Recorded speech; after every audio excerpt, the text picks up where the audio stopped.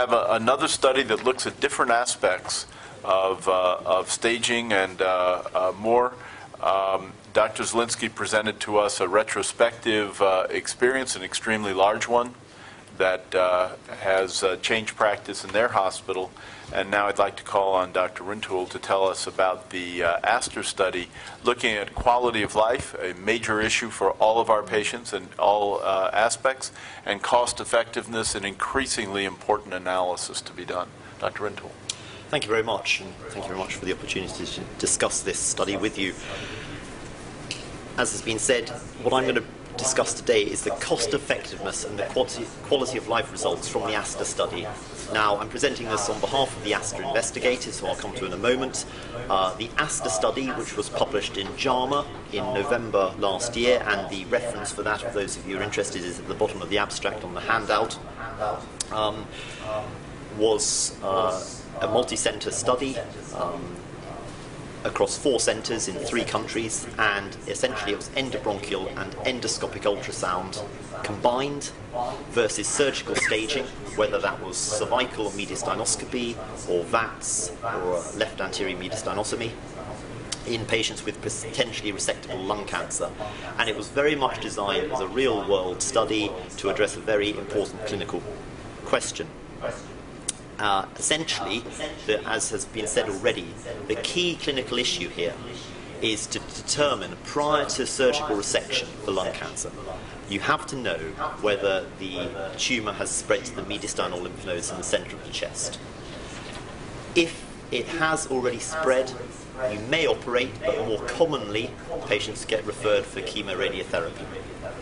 Now, historically, this has usually been performed by a standard cervical mediastinoscopy, this surgical evaluation.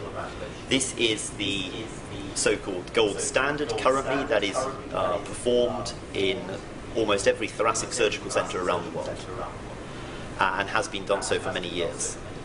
More recently, as you've heard, endobronchial ultrasound and endoscopic ultrasound have been developed, and a number of case series, as often happens with new techniques, as we've just heard with TEMRA, initially suggest that the data and the technique is very good, but the key thing, I think, the point to make here, is that having got a new technique, you really do have to evaluate it side by side in a prospective, randomized style with the pre-existing standard, which is exactly what we set out to do. So the clinical data, the clinical effectiveness data, has already been published and presented previously at ASCO last year and the ERS. As I said earlier, it was a multi-center study. It was led by Jouke Anema in Leiden and Kurt Turne in Leuven, and Ghent, and Christoph Dooms in Leuven, and myself in Cambridge. And we had 241 patients who were randomized in a 1-to-1 fashion to either undergo standard surgical staging, which about 98% of the time was mediastinoscopy, or to have endobronchial and endoscopic ultrasound. And in the event that the EBUS and EUS was negative for malignancy, these patients went on to have check surgical staging by, say, mediastinoscopy, usually, before going on to have thoracotomy. And thoracotomy with a systematic lymph node dissection was the ultimate gold standard. Now, the main result from the ASTER study was that assessing the lymph nodes with the endoscopic approaches was significantly more effective than using surgical staging mediastinoscopy. Surgical staging on its own, the sensitivity was 79%. Using EBUS and EUS together and alone was 85%, and there was actually no significant difference between those two groups. But if you used EBUS and EUS, and as I said earlier, confirmed your negative findings with surgical staging, that boosted the sensitivity to 94%. So at the end of the day, it was 94% versus 79%, which was highly significant. And as I say, we feel this has been a practice-changing development. So moving on to the quality of life and the resource use, what we did was we collected quality of life data before, during, and after the interventions. So essentially we got baseline data using something called the Euroqual EQ5D questionnaire, which asks patients a very simple questionnaire, 5 different domains of their sort of day-to-day functioning. We then ask them to repeat this questionnaire, which takes 2 minutes to complete, after they've had the interventions, either the endobronchial endoscopic intervention or the surgical intervention, and then again at 2 months and 6 months down the line.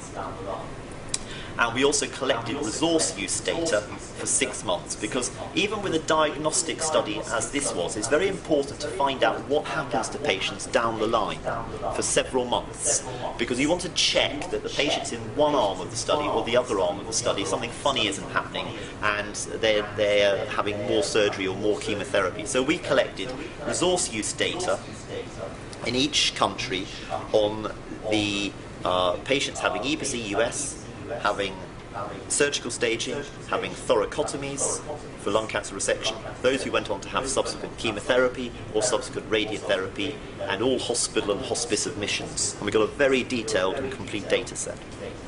So essentially the results, the quality of life data, as you'll see in the abstract on the handout, we had available for about 60% of the patients. We didn't start the quality of life data quite at the beginning of the study, but we had it for 60% of the patients overall.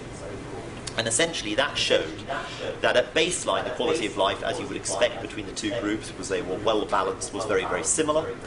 But after the endoscopic interventions, those in the endoscopic arm, they had significantly better quality of life, because this, as you can imagine, this is using flexible telescopes in the esophagus of the airway. It's a day case, it's under local sedation and local anaesthetic and sedation. It doesn't involve surgery, and these patients had a much easier time of it than those undergoing surgery. At 2 months and 6 months, there was no difference in the quality of life. The resource use data showed that actually there was no significant difference in costs between the two strategies. You'll see on the handout that actually there was a trend to a difference. It's actually worked out to about 750 UK pounds in favour of the endoscopic strategy, which equates to about 850 euros or 1,200 US dollars. So it looks like it is cheaper, but there was actually technically no significant difference. So in conclusion, I think combining the clinical data and this new cost-effectiveness data, we can say that assessing the lymph glands initially with an endoscopic approach is A, more effective, B, better tolerated by patients, and C, is no more expensive than the surgical approaches.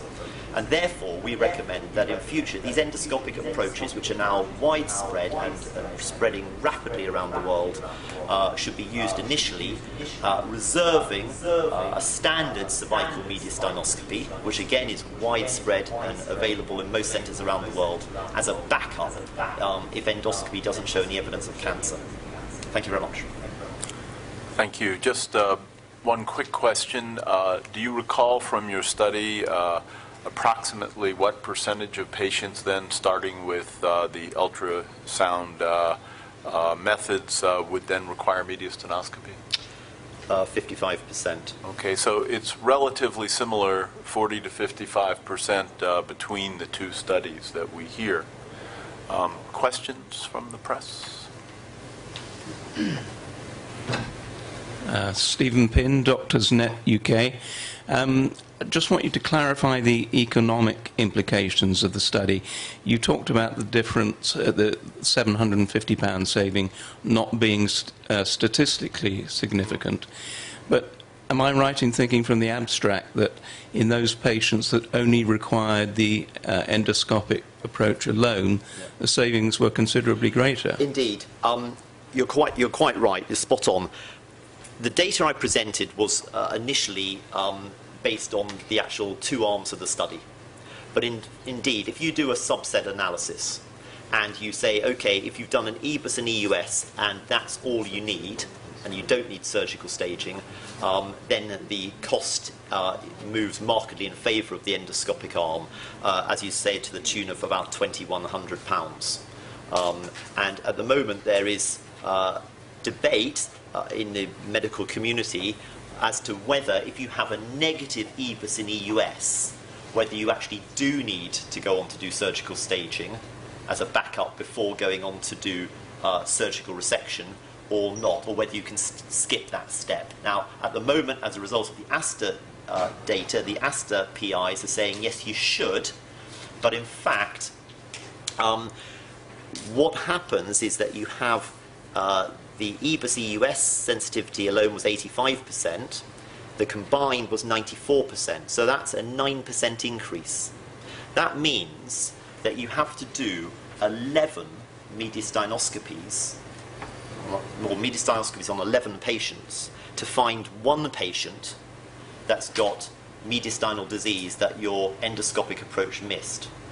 And therefore, you have to balance up the clinical, the ethical, and the cost-effectiveness argument. And that will keep the debate going, I suspect, for some time to come. Right. One of the complications of cost-effectiveness is if you look at all costs. So this is just one element of the costs of taking someone initially found to have lung cancer. You have the downstream costs of radiation therapy, chemotherapy, surgery, et cetera, on both arms. So this is why prevention is such an important aspect, and screening, because you can prevent many of these downstream costs if you have smoking cessation, et cetera. Why smoking is so very, very expensive for all of our countries. But the approach that we're hearing here is that we have some debate within the medical community about a negative mediastinum as to whether you can go directly to surgery or not. This has been actually a debate for a long period of time. If we go back just a few years, it was recommended by many that everyone have mediastinoscopy. What we've heard between the two studies is quite a practice-changing aspect, that at least half of these patients would never have a mediastinoscopy, and that half of them would only have the EBUS before proceeding. So that alone is quite practice-changing. Whether this, your number needed to perform mediastinoscopy, whether 1 out of 11, 1 out of maybe 8 or 9 in the other is a low or high number, is a matter of continued discussion and debate. But these are, I find that there's a fair amount of agreement between these two studies, to be quite honest, and they both imply the same approach to patients. What happens in the future will have to be decided. Questions for either Dr. Zielinski or Dr. Rintoul, please. Yes, please. I'd like to ask a practical question. So when the patient comes in to have the endoscopy, yes, that's a day It's a day case. in yes, and out. Indeed. And then if they're negative, they Yes. then have to come back to have the surgical. That's right. And yes. how long is the surgical dissection that you do to find whether they have cancer or not? And Well, what does that involve? Okay, a day? I'm a physician, I'm not a thoracic surgeon, but as I understand it from my thoracic surgical colleagues, a standard cervical mediastinoscopy, which is actually a much simpler and lesser operation than the TEMLA, is now being performed in many places as a day case. So in and out in a day? Yeah. And TEMLA? TEMLA needs a short hospitalization. So what, 2 days? 2 days. 2 days. Yes. Okay, and then if you decide that the patient needs surgery, they go away and then they come back again for surgery, do they? You Yes. don't do the surgery immediately? Well, I didn't go in these details in my presentation, but we started to combine TEMLA and VATS lobectomy in selected patients. So sometimes, they go in once, you do the... sometimes we do TEMLA with intraoperative cytological examination of all nodes, and if the nodes are negative, we directly proceed to lobectomy. So it's just what? So that's still 2 days? Well, in that case, it's longer. It's about 5 days, or Thank you. like after pulmonary resection. So there are different styles at different hospitals. As Dr. Rintoul has said, in some institutions, an ambulatory surgery approach is to do mediastinoscopy on an ambulatory surgical basis without overnight hospitalization. In other institutions, for mediastinoscopy, not TEMLA, the lesser procedure, it's still a 1-day hospitalization overnight. It depends on style and patient. Yep. other risks. These patients often have COPD, have cardiac issues. So there are many reasons why different approaches are taken then.